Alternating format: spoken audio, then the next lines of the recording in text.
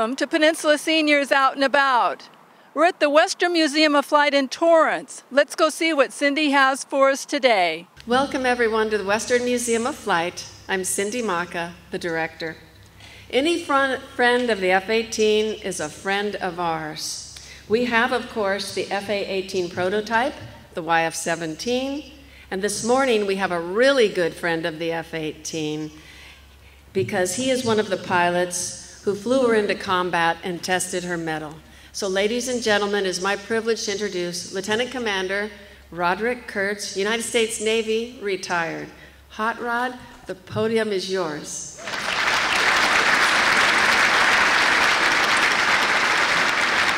Thank you, Cindy. It is wonderful to be here at the Western Museum of Flight in Torrance. An honor to be here and a great crowd.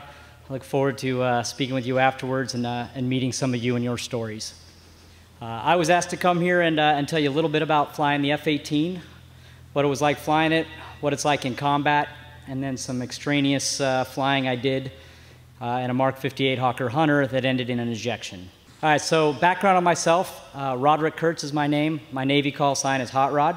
I retired from the Navy about 3 years ago after 20 years of service, most of which was flying the F-18. I grew up Orange County, so not far from here, Fountain Valley, went to high school there, attended UCLA to get an aerospace engineering degree because I knew that was something I wanted to think about and do. About my junior year, I thought, well, maybe I can put that off just a little bit and do something that I can't put off.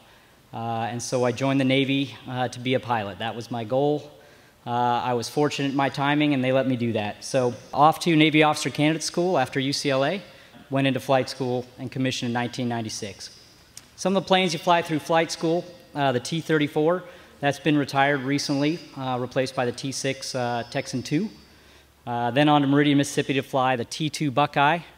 I'm fairly certain that is retired, although there's a few in private hands still flying. That's the picture you see on the slide. T-45A Goshawk, that's what I carrier qualified in the very first time, and not until you've done that do you get your wings. So I was winged in February of '99. And at that point, they said, we need you to go to the fleet, we need you to fly a jet. And I said, I'm happy to do that. And so off to Lemoore, California, which is up by Fresno in the Central Valley. And I spent about 15 of my 20 years in the Central California base of Lemoore flying F-18s. The squadrons I were in are on there, VFA 113, the Stingers, my first and proudest squadron, VFA 154, a two-seat Super Hornet squadron, and then VFA 122, where I was an instructor for a couple of tours. Did 4 deployments. As you can see, 2,800 hours, 643 arrested landings, and 169 hours of combat time on 41 missions that I spent from the flight deck, the majority of which were from the Abraham Lincoln. Flying the F-18 is fantastic. And after a fair amount of time and hard work, you suddenly realize you're the luckiest person in the world. Day flying around the aircraft carrier in an F-18 is just amazing. It's hard, extremely hard, it's fun, and it takes years of practice to get there.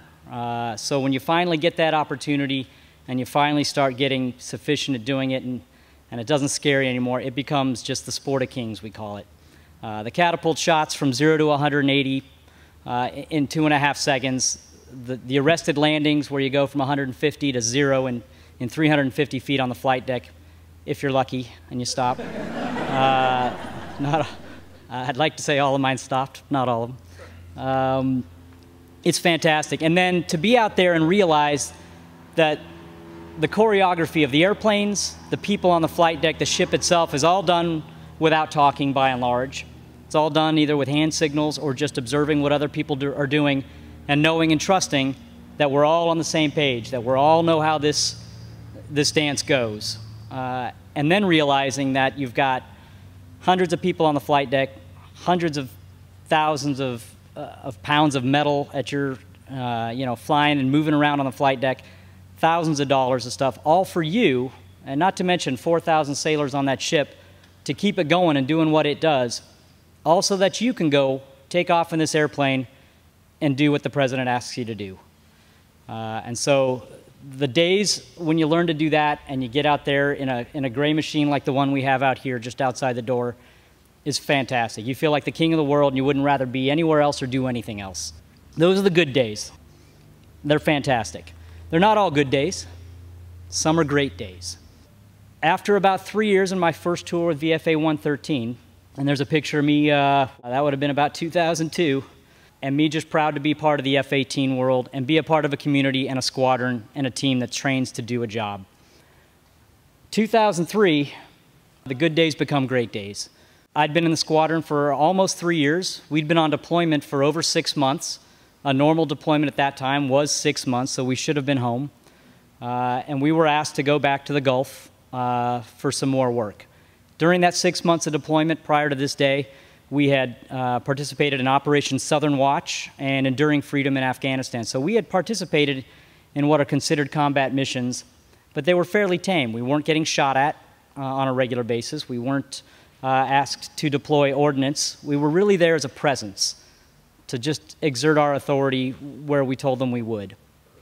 But come 2003, things have changed. We get sent back to the Gulf at about 8 or 9 months of deployment, and we know there's only one reason to go back, and it's not to be a presence. It's to do the job that we've been training to do from day one. So I was fortunate to be senior in the squadron. Love the sound of airplanes.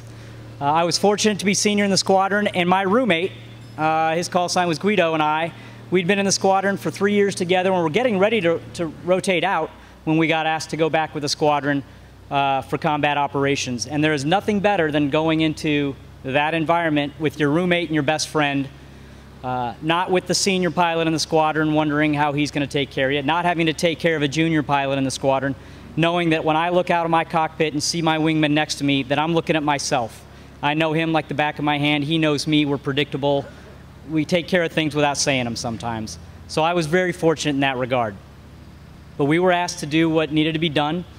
And on night one, in March of 2003, the strike groups in the Persian Gulf were asked to go strike Baghdad. Our role in that mission was a small role, but the entire air wing on the ship was putting together one large force strike. Squadrons from all the Hornets, or airplanes from all the Hornet squadrons were asked to come and be on that strike. And Guido and my role was to actually be in front of the very first strike package to go deliver essentially radar decoys to muddy up the picture for the surface-to-air missiles that we knew would be coming. So the folks behind me, the 15 or 20 planes behind me and my wingmen, have the bombs. They've got the missiles, the bombs, the armament. We're going in first to make the picture tough for them. So our job is to make their life easy.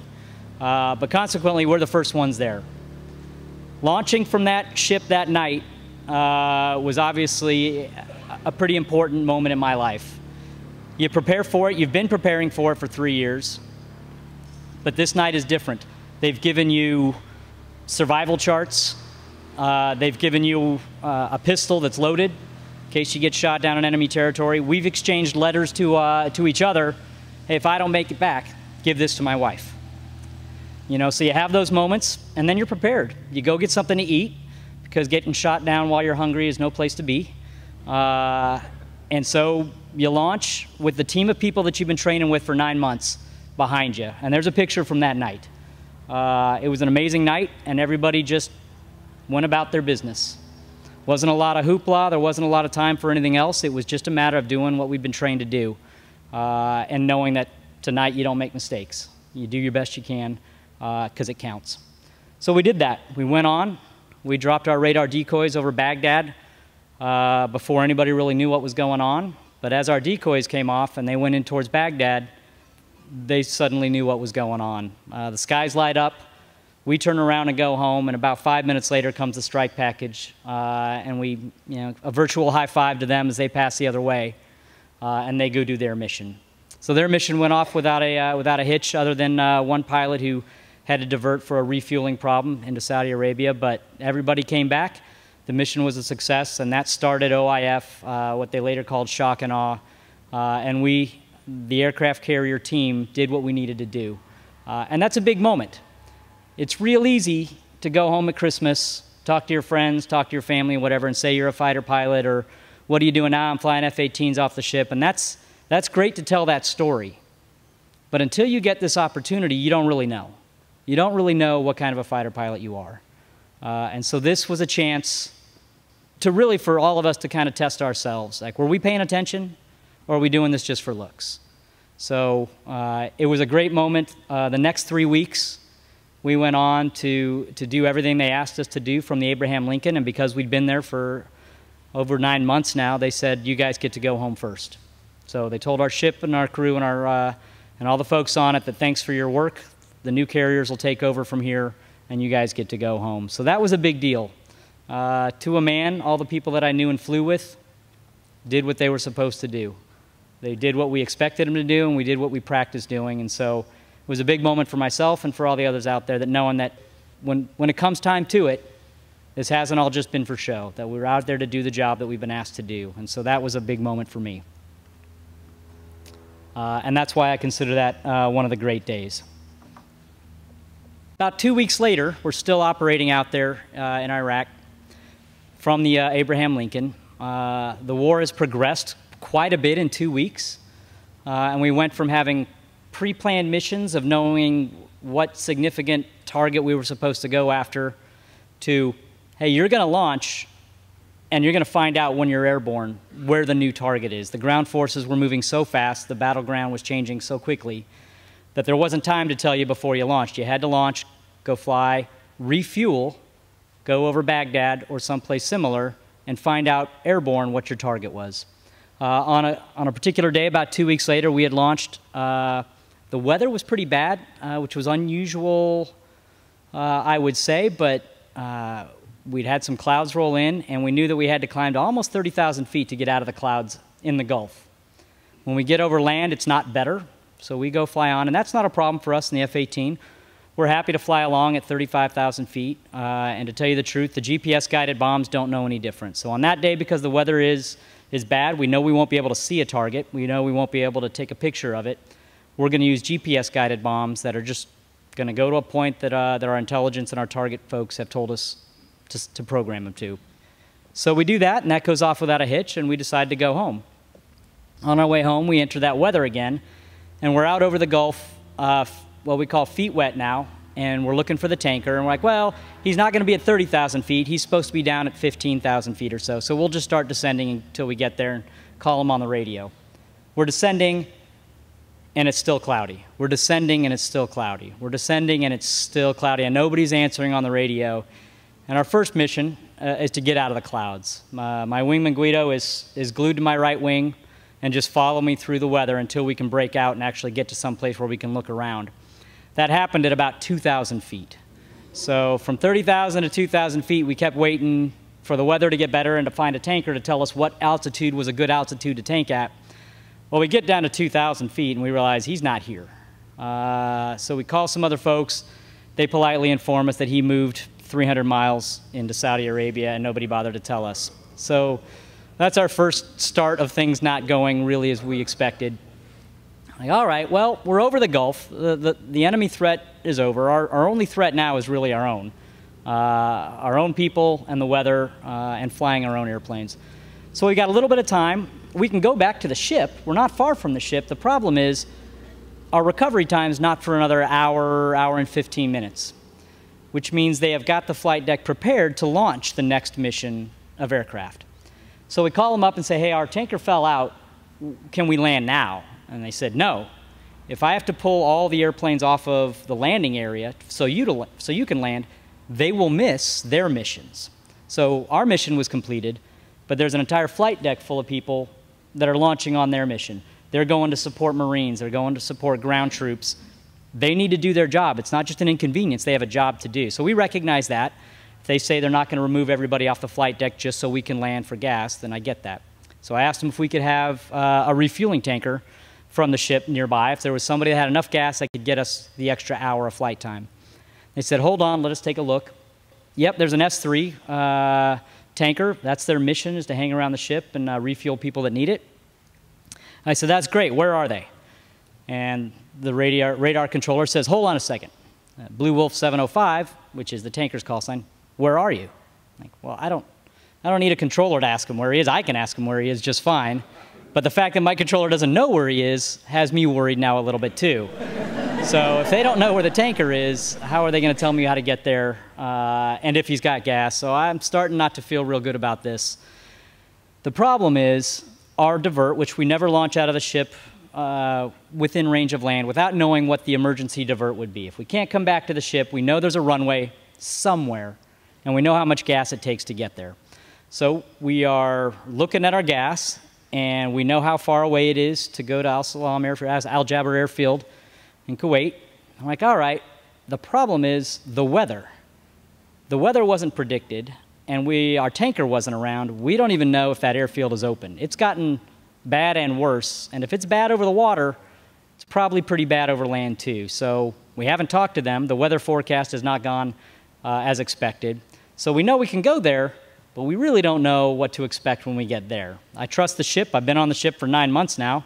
I know how to get aboard the ship, and I trust the people there will get me on board in bad weather. I don't know about a foreign airport that I've never been to with a war going on in bad weather and now a sandstorm. So I don't want to go there if I don't have to, but we're chasing around an S3 trying to find gas. We can't find them. The radar controller isn't any help. They keep asking us where we are. Well, that's not, I've got enough problems without having to explain where I am to you. So we start talking about it with my wingman and say, hey, we're about 5 minutes from having to go to Kuwait. He says, okay, and as we do that, we find an S3. I find an airplane on my radar that looks like it ought to be an S3. It's at the right altitude, it's traveling about the right speed, and it's only 7 or 8 miles away. So we start heading towards it, but it's heading away from me, and I can't talk to it. So we hit our 5 minutes, and I tell my wingman, who's a few hundred pounds lower on gas than me, I said, hey, you got to go. I've got maybe 5 minutes more gas than you. Let me go see if I can get gas. If I can get gas, I'll call you back, and I'll let you know that at least we can get some gas from a tanker. So I peel him off, and I tell him to go ahead and go to Al Jaber and hope things are going to go well there. And he disappears into the clouds and departs. I'm chasing down, and it turns out it's an S3. It's a tanker. This is great. I pull up next to him, kind of unsurprised. I put out my refueling probe, the international symbol that I need gas, and he shakes me off. That's not a good sign. So I make a call over the radio. We have a guard frequency, as you probably know, hoping he's listening to it. S3 with the Hornet next to you. I need gas now. And he shakes me off. I'm like, well, either he doesn't have gas, he doesn't want to give his gas, or he's got to save it for somebody else. I don't know which. And as I look out in front of us, about 7 or 8 miles, I see an aircraft carrier, but it's not mine. And now I know this is a bad place to be because I don't know when they're landing. I don't know when they're taking off, and this guy doesn't have gas for me, so it's time for me to go. So I've dragged this on a little longer than I should have, and it's time to go on my own profile to get to Kuwait. The profile to save the most gas in a jet airplane is to go to full throttle and climb up as high as you can get and glide the last halfway there. You don't shut it down, but you go back to idle once you get up to 30,000 feet, depending on how far away it is.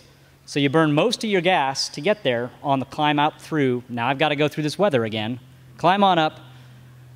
And then when I get there, pull it to idle and glide the last 20, 30 miles to Kuwait. In the meantime, try to find the airport, try to find the radio frequency, hope the weather is good enough to land. And so I know that's all on my plate. I get flying, I get turned around, I go there.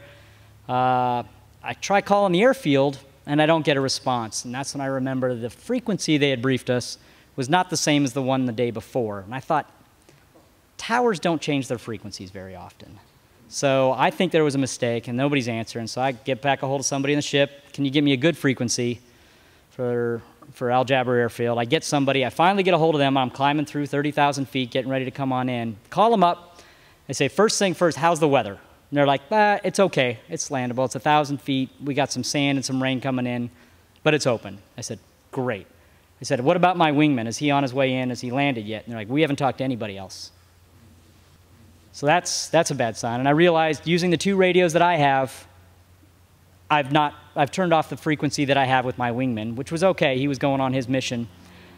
I go back to the frequency we'd been using all flight, and I call him. I say, hey, Guido, are you almost there yet? He's like, man, I can't talk to the tower. The frequency, just nobody answers. I said, I know, but here's a good frequency, and by the way, the weather's good. He's like, thank God. He says, by the way, I can no longer even change the frequency on my first radio. The one I've got with you is stuck on your frequency, but I can't talk to tower anymore. I'm like, okay, I'll call him and let him know where you are. He says, trust me, you're going to break out. You're going to have some decent visibility, and you'll be able to land at the field.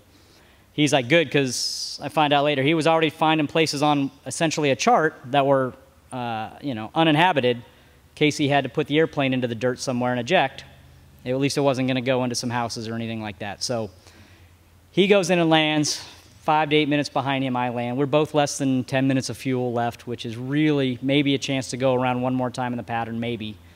And we land, and it's muddy, and it's sandy, and it's miserable. We roll out to the end of the runway, and there are Marines that have now taken charge of the field, and they're there to fill up people with gas. And so this picture that you see there is the picture my wingman took of me while we were waiting to get the gas from the Marines. And I had never been so happy in my life to see a Marine sitting in the mud with a poncho on, unhappy, to go give me gas. And so that was a huge relief just to get on deck and be happy. As you can tell, if you look carefully, the bunker behind us has a hole in its roof. That was from the first Gulf War. So that wasn't from 2 weeks prior. That was from the first Gulf War. And you can see the tail of what I think is an F-15 poking up there. So the Allied forces had kind of taken it over, but I am now no longer in a place that I am familiar with. I'm in Kuwait. I'm supposed to be on a ship. I know I'm supposed to fly later that night with more missions to do, and here we are stuck in Kuwait, but we're happy for the moment, and we take a little breather, and we get our gas, and we think, all right, we know when the next recovery is for the ship. We'll take off with a full tank of gas. We'll go back to the ship, and we'll just wait. And the day will move on. We'll be all right. At least right now, we're okay. So we do that. We wait an hour or two, get gas, and we take off. Our day was not over. As we get back to the ship, the F-18, especially in a combat loadout, doesn't carry a lot of extra gas when it lands on the ship. There's a maximum landing weight that you can land on the ship. And when you start carrying bullets in the nose and pylons and extra fuel tanks by themselves even, that landing weight stays the same, but the amount of fuel you can carry to make that weight starts getting smaller and smaller because you're carrying all this other stuff. So this is a common thing with the F-18. There's a reason why the Super Hornet carries much more gas and can land with more gas. But the F-18 Charlie, we're coming in to land, and we look down and the weather's good, we see the ship, we're getting into our routine. Like I said, sport of kings. We're gonna go have a day landing on the ship and come back and tell a good story. And we're waiting for our recovery, and the first guy comes in, and the F-18 Charlies, we start dumping gas because we're too heavy from all the gas we took. We're dumping gas, and the first aircraft gets to the 90-degree position, maybe 45 seconds before landing, and the call comes from the tower, hey, 99, everybody, F-18 at the 90, go around. IFR recovery's in progress. And the ship had found the storm. So while we were sitting there, and there was a big wall of sand and storm, the ship just kept steering right towards it. Well, that's where the wind comes, and absolutely within the minute of the first plane trying to land, the sandstorm hits, and you can't see anything. So, and the worst part is we've already dumped the gas we need. So the gas that I need to hang around and try 2 or 3 times or wait for it. And so there's 15 or 20 of us that need to get aboard, and we now have to sequence ourselves on straight-in approaches, which takes more time. We can't visually sequence ourselves in anymore. And we're like, I said, oh, I'm cleaning up. I said, saving gas. He goes, oh, God, I think we're going back to Al Jabber. At least we know where it is. But I don't want to go back. If we go there, we're not bringing the planes back today. And that means the planes aren't being used for a mission. And that means whatever ground forces are expecting us that night aren't going to get their ground forces. I'm not a pilot there on the ship to fly it, and they're not there to load a plane. So don't want to do it, but you do what you do. We get in line, we sequence in. The radar controllers that normally tell you to follow the person and steer you around to about 2 miles behind somebody, they actually asked me at one point, where are you? I'm like, you don't have me on radar? I said, no, the sand in whatever this is has blinded our radar. I said, okay, well, I've got radar, it's still working good. There's an airplane in front of me about 2 miles. He's like, good, follow him. That was it. That was all I got was follow him. That's all right, I'll follow him. So it's just radar. I'm looking at sand and rain and cloud. There's nothing visual. I'm just following a radar track 2 miles in front of me. But we know what we do. We know how to do it. We know the pattern. Everybody's going to fly it the right way. We just don't know whether we're going to get on board the ship. So we get to the ship. It's my turn. At 3/4 of a mile, you call the ball, which means I can see the lens, and I've got the landing all by myself. And at 3/4 of a mile, I don't see anything. So I let them know I can't see the ship. They say, keep it coming. I get about halfway there, and they say, hey, check your taxi light on. So it's so bad they can't see me. But if I turn my taxi light on, at least the people on the ship can see me before I can see them. Give me a little help. So taxi light comes on. Like, hey, do you see that? Can you call the ball yet? Nope, can't see it yet. Well, keep it coming. We've got you. Like, okay, that's good. But all they see is a light. That's it. That's all they see is a taxi light out there. They can't tell how far it is. They can't tell anything else. And about a 1/4 mile, I start breaking out of the sand and the mist. The LSOs give me one last, hey, right for lineup, make one play for the deck and land. And you land and you trap and you get on board and then you get out of the way. Because you know there's 12 other guys that need to land right behind you and nobody can afford to go around. So I land, I pull over, I watch my wingman land, he gets aboard, and we are absolutely relieved. The recovery's still going on, but I'm in my cockpit, I'm on my ship. I'm not going flying anymore. This is a good day. We made it back, all is good. The one last bit of excitement was the very last plane to recover from us was the COD, the C2, which is the carrier onboard delivery. It's a propeller-driven cargo plane that brings us our mail, brings people back and forth, brings parts. It was stationed in Bahrain. Well, he's the last one in the line. And I'm parked and I'm shutting down and I'm getting ready to turn off the radios and I hear them tell, hey, password 21, which is the COD, hey, the flight deck's clobbered. Just go back to Bahrain. I don't have room for you. Your signal is to go back to Bahrain. And that's normal for them. That's what they do. They live in Bahrain, to tell you the truth. That's where their stuff is. I don't know why they even want to come to the ship besides deliver stuff and go back. So they can go back to their 4-star hotel. But they make the call. They're like, hey, password 21, your signal is divert. Go back to Bahrain. And I hear unable. Unable, that's weird. But there's no response to that. And I'm getting ready to shut down. I'm like, well, this is going to get interesting because there's nowhere to park him anymore because everybody's been jammed on the ship. They come back, hey, password 21, your signal is divert. Go back to Bahrain. It's 180 for 60 miles, whatever it is, 100 and something miles. And they say unable. I said, unable, you can't get back to Bahrain. Understand, password 21, you cannot get back. They said, affirm. Well, keep coming. So they don't have a refueling capability. And so they keep coming. They cram all the flight deck folks behind the lines, get them out of the landing area, and they bring this guy aboard, and he lands, and everything is fine. But it's, again, the worst weather I've ever seen on the ship, day or night. And everybody got aboard first pass, first try, which was amazing. So the LSOs, the landing signal officers that help you, give you that last-minute correction and keep everybody doing what they're supposed to be doing, got awards that day for that recovery. So that's a long story about a day that went not as I expected. And it reminds you that your training takes care of you. If you do what you're supposed to do, you're 90% of the way there. The other part of it is you need the mindset of there's always somebody out there trying to kill you. Sometimes it's the bad guys, but usually not. Usually the biggest threat is the weather that wasn't forecast, the flight deck not being where he was, the tanker that had to get moved. There's always somebody, if you have that mindset of anything could go wrong that I'm counting on, then you always have something up, in your bag of tricks to get you to that next spot that you've been trained to.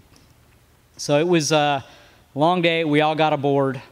And, of course, the first thing I got in the ready room when I landed there was, hey, don't get out of your flight gear. You're going flying in an hour. We took all the new guys off the schedule. You guys are going flying. Well, all right, let's do it. So you run down in flight gear, go get something to eat, come back to the ready room. Unfortunately, like, nah, they've canceled all flights. Nobody's going flying tonight. The weather's too bad. I go, are you sure? Because right now I'll go, but in 5 minutes I'm not going anywhere. So if you tell me we're not going, we're not going. And so he said, nope, officially canceled the rest of the night. So take the flight gear off and, try to unwind, tell a good story with your buddy, debrief intelligence about all that went on, and finish your day and wish you had a drink. So a long day, but I realized, and I call this one of the great days on there, because all the things that you've been taught, whether it was tactics, you know, how to load the bombs, program them, get them to where they need to be, release them right, whether it was airmanship, just flying through bad weather for 28,000 feet with a wingman is a challenge and not something you know how to do the first day you get into the Navy. The leadership of being in charge of the flight. My wingman needs to go right now back to divert. I need to find somebody else who can get us gas. All those decisions, and then deciding it's not going to work out and coming back and getting on board. All those things that you've been trained to do in all those areas got tested on that one day. So I felt like my instructors will be proud of me. All the things that they taught me to look out for and all the things I learned out through flight school paid off, and it was you know, a success. You know, and so that was a big day. And this is a video not from my aircraft, but from one of the other on that actual recovery taken there. So that's 1 mile, and the altitude's up at the top right at 350 feet. It's flashing and going down because this is the time when I normally tell the ship I can see them. They say call the ball, and there's no call. I can't see you, Clara. Keep it coming. All right, well now I'm at a half mile. 10 seconds to landing. I don't see anything. Keep it coming. Hey, I think there's a ship out there. All right, we see you. Hey, right for lineup. 1 wing dip. And pray you get aboard, and you do. So that's fortunately one of my wingmen kept his recording of his heads-up display for that. It wasn't mine or Guido's, but it was one of our sister squadron folks, and I found that. And so that was the culmination of what you've been trained to do. That was it right there, you know. And nothing else is possible if you can't come back and do this. So a full day, a busy day, and after that I felt like I could do anything the Navy asked me to do. So that was my Navy combat experience. There were more, but nothing like that. You get older and wiser and you learn how to avoid stuff like that.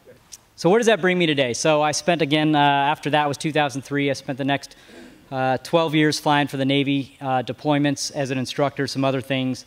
Today I work, retired 3 years ago, I work for a company called ATAC, and our role is to still support the Navy, and we are adversary aircraft that are contracted out to play the bad guys. And it's fun. It's a great time. I still get to stay in touch with the Navy, and when they go take pilots out and they try to teach them how to intercept an enemy aircraft, how to train their tactics, or if the ships before going on deployment need to know how to identify aircraft, to run an intercept, to find that aircraft with their own aircraft, to identify you, figure out who you are, where you're from. We get to play that role for them. And sometimes we get to play the role of an enemy missile, and I get to fly low and fast at a ship, which is great fun for me. I'm sure the young airman on the other side who's supposed to be in charge of shooting me down is not having any fun because he's being tested. But that's what I do now, and it's great fun. I fly out of Point Magoo. And that'll take me to, sometimes you have rough days. So a year ago in August 22nd, last year, I was flying the Hawker Hunter. So this is the airplane we fly. It's old, but it's in good shape. It's cheap to operate, which is why as a company, a private company now, that's why you operate them. You're trying to make money and you're a business still, so no matter how much you love doing it, you gotta make money at it. So we have these older planes, we fixed them up, they fly pretty well, and we go out and do our missions. There's a picture of me about, it was that week I went flying last August. As you see, I'd grown a goatee. I was having fun in Point Magoo, playing the bad guy. And that's an F-18 on my wing. So we'd gone down to support an aircraft carrier exercise before they go on deployment. So those exact guys, fast forward 15 years later, that need to go out on deployment, need to know how to run an intercept, need to know how to defend themselves, have asked for us to come out and pretend to be the bad guys. So that's what I'm doing. They send an F-18 to come stay on my wing, and that's what he does. He says, it's a Hawker Hunter. He's carrying a jamming pod, and he's headed toward the ship. And they tell him, all right, escort him until if he does anything squirrely, shoot him down. And if he's just flying around, then escort him till he leaves. And that's what the F-18s are doing, and that's great. That's him doing his job, and that's me doing my job. And all is going well. About an hour into the flight, the F-18s have gone away. And some Air Force guest pilots are taking part in the exercise, and they're now on my wing. And they're escorting me, and things don't go quite right. And from a beautiful blue sky afternoon day in August of just flying along, taking pictures out my window, looking for the ship, having that kind of fun, a plane crosses in front of my nose too close, and I go through the turbulence and the jet wash behind them, there's a decent thump, and that's not that uncommon. But then when I go to maneuver after that, the plane departs, and it goes out of control. I start spinning over and over to the left. I was trying to go right, and things have gotten really bad very quickly. I have a few moments where it stops spinning, where I have some time to try to figure out how to rectify the problem, figure out what's going on. I can't. And passing through 4,000 feet, I realized this is not going well. I'd started at 14,000 feet, and in less than a minute, I'm passing through 4,000 feet, watching an altimeter spin down pretty quick with a big face full of ocean, and it's time to get out of the airplane. So I reach down like I've been trained. You grab onto the handle, you try to get in a good body position, and you pull. The questions I get asked most are, hey, were you worried about pulling the handle? And no, I wasn't time. I didn't have time to worry about the repercussions of pulling the handle. Yes, I'm going to give up a plane into the ocean, and it's going to be gone. Yes, I might get hurt. Yes, I might end up in the water a long way, and I may or may not get rescued in a sufficient amount of time. All those things you can think about afterwards. But out of control, passing through 4,000 feet, none of that comes to mind. You do what you need to do next, and that is reach down and pull the handle and get out. So I do. Everything goes the way it's supposed to from that point on. The ejection seat, well, first the canopy fires. There's explosives in the canopy. That gets punched out of the way. The ejection seat fires. It's a good shot. You come out. The chute opens. That's a good shock. And now you're tumbling through the small cloud layer that was out there at about 2,000 feet, waiting for that to slow down and figure out what's next. I'm supposed to look to see if I got a good parachute. I look up, I can see a little bit of the parachute hanging over me. I hope it's a good chute because there's nothing I can do about it now. I look down at my feet and I can see water coming up.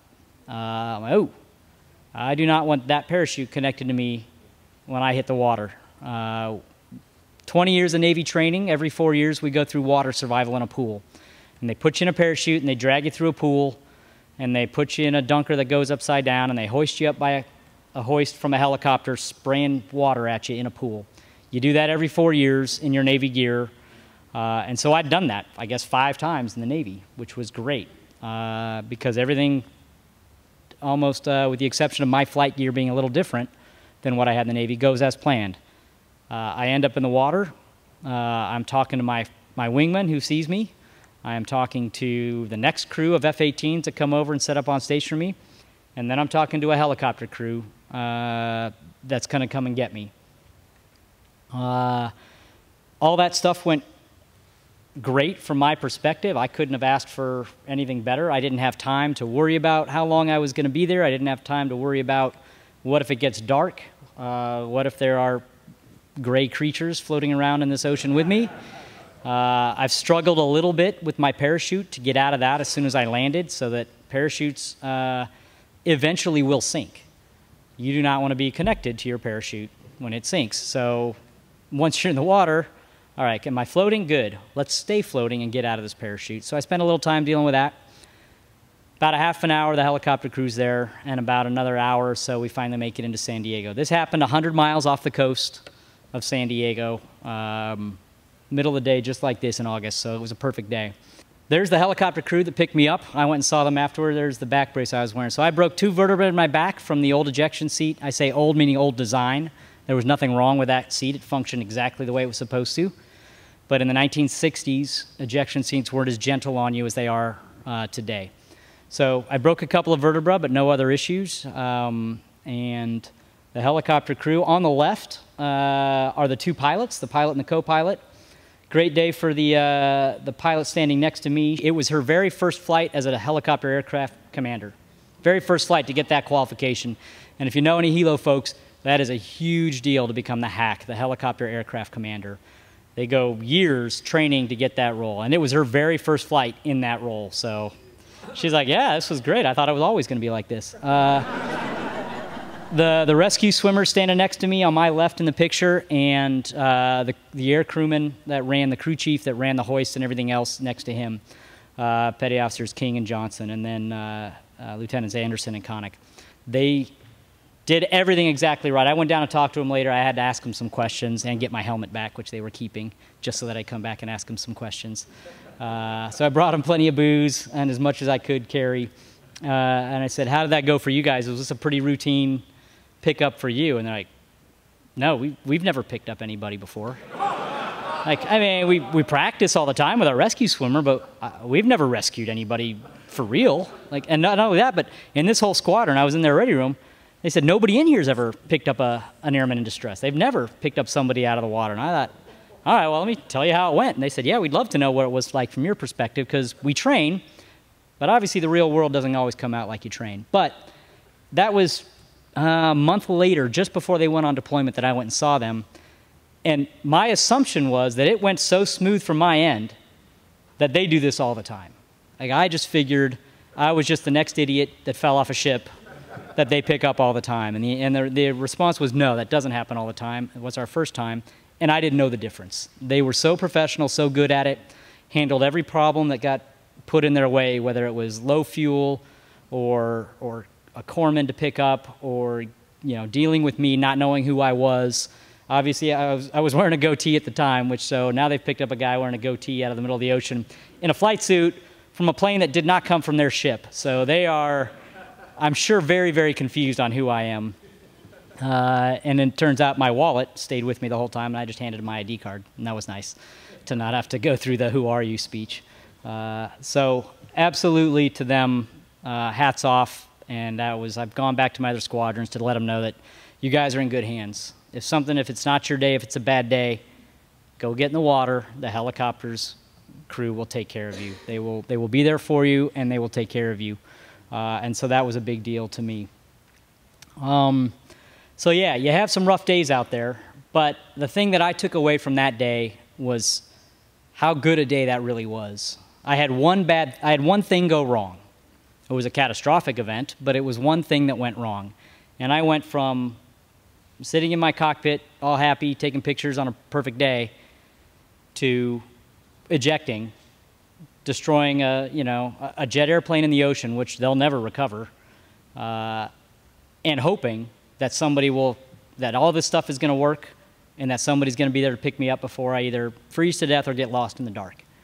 All the other things, my ejection seat, the parachute, my survival gear, radios, my GPS beacon, all that stuff worked. My wingman knew exactly what to do and had people there on top of me before I could even get my radio out. The other F-18s kept an eye on me till they could get their helicopter there. The crew of people on the ship took care of me and knew where I was and knew where to send me and did everything they could to help me out. Those all went absolutely right. Then there's things we don't have control of, the weather. Had that been an overcast marine layer day down there, that's a different experience. Helicopter's not going to see me from a half-mile away. The F-18s who have found my location are not going to know where I am below that weather.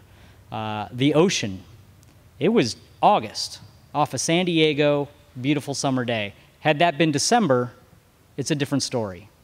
Had it been night, a very, very different story.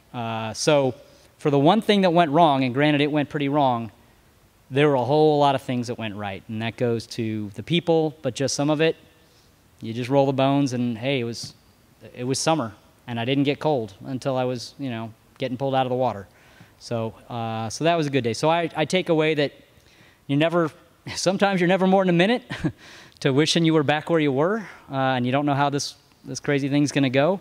But you stick to your training, you pay attention, and you count on other people, and they'll be there for you. So that's what I take away, and I hope you take away from that too, that on any given day there's 4,000 people on an aircraft carrier making that thing run, so that guys like me get to do the luckiest job in the world.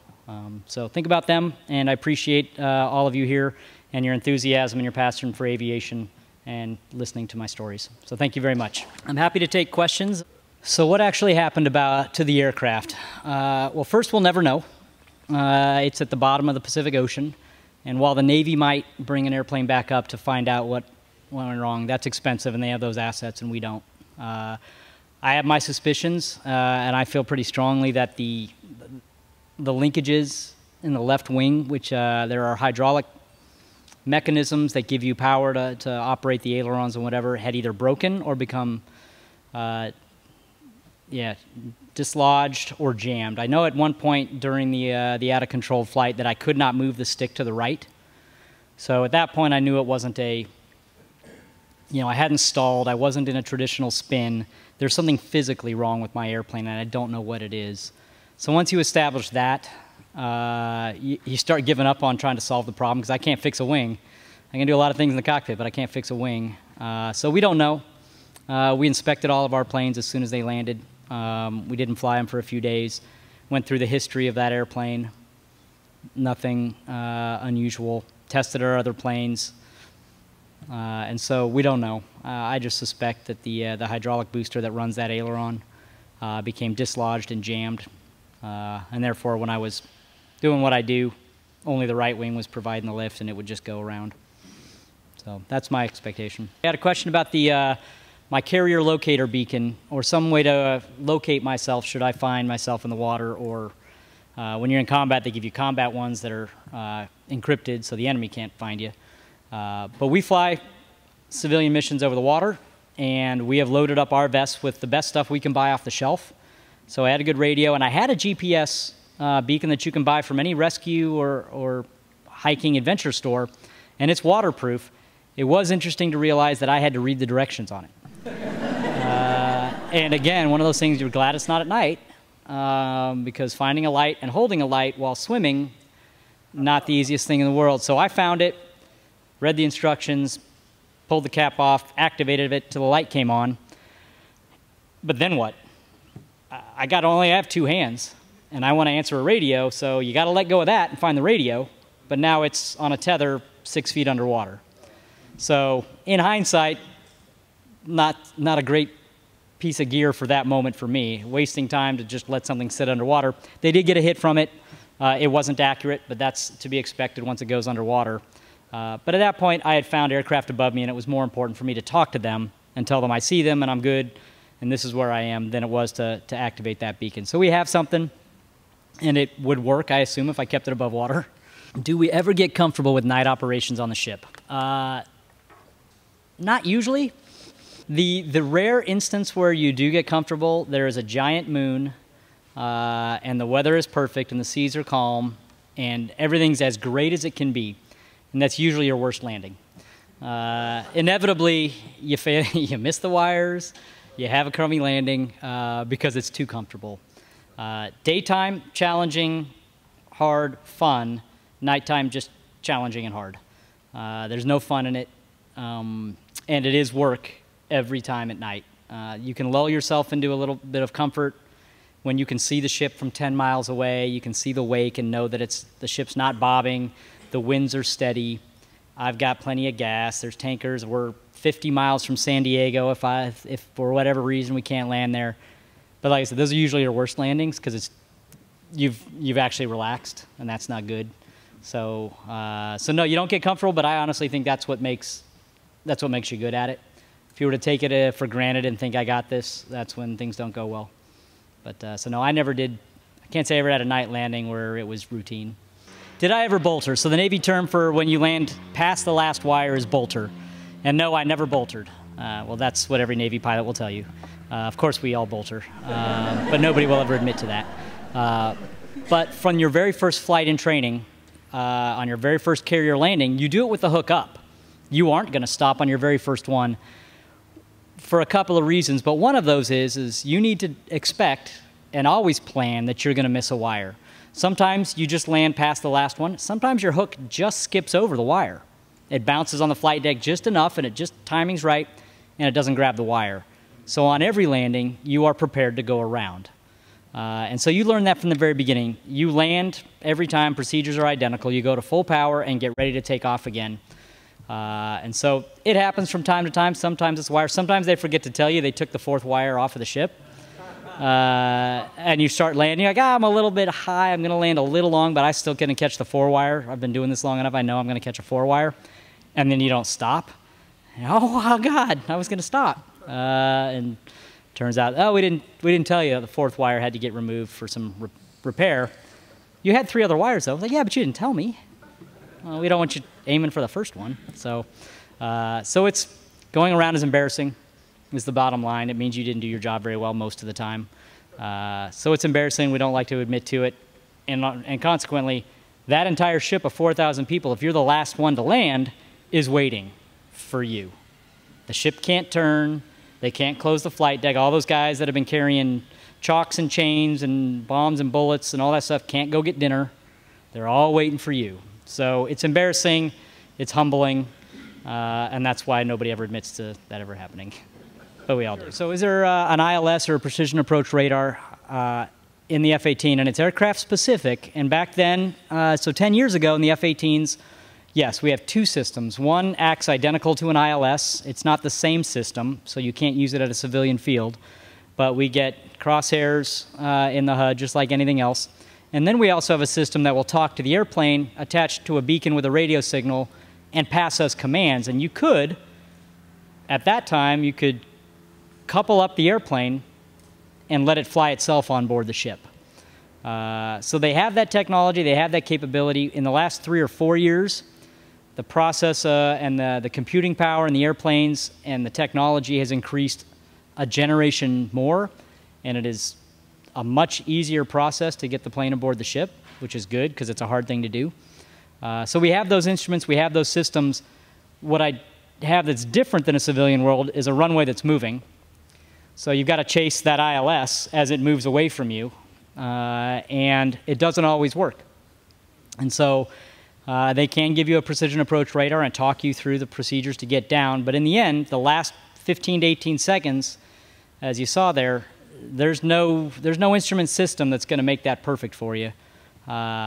You've got to fly that, but you can't fly it until you can see the ship. So the instrument procedures get you there till you can see it, and then it's over to what you've been trained to do. Absolutely. So 2 questions there. One, the glide speed on the emergency profile into Kuwait. In the F-18, it's a wonderful plane. You get up to 30,000 feet, you pull it to idle, and you maintain 250 knots. Nice round number, and it's the best glide speed for the airplane, and it will get you a lot farther than you would think for a piece of metal with very little thrust coming out. So 250 knots, and that's, yeah, we learned that from day one, and you practice that profile in the simulator. Your second question, shoot, I forgot it already. What was it, sir? Oh, the Hornet versus Super Hornet. Yeah, the Hornets versus the Super Hornet. So I flew the F-18 Charlie, like you see in the picture there, for 4 years, 5 years, until I got qualified in the Super Hornet. And then I flew both, and I went on a deployment, and I actually was qualified in both airplanes at the same time on the ship. So the differences are the Super Hornet's bigger, it carries more fuel, it has newer stuff because it's a newer airplane, the radar's better, it has another station to carry weapons. But inside, it's almost easy to forget which airplane you're in. And there are times when guys have, like myself, who are qualified in both, have come into land and gotten confused in which one they were in, because it makes a difference to the folks in the arresting gear to set the landing weight. And if you forget, that screws everybody up. But the differences between the two, the older Alpha through Delta, what we call the Legacy, is a quicker rolling airplane. It's lighter, it's a little more nimble. It turns sharper and quicker and rotates about itself much better.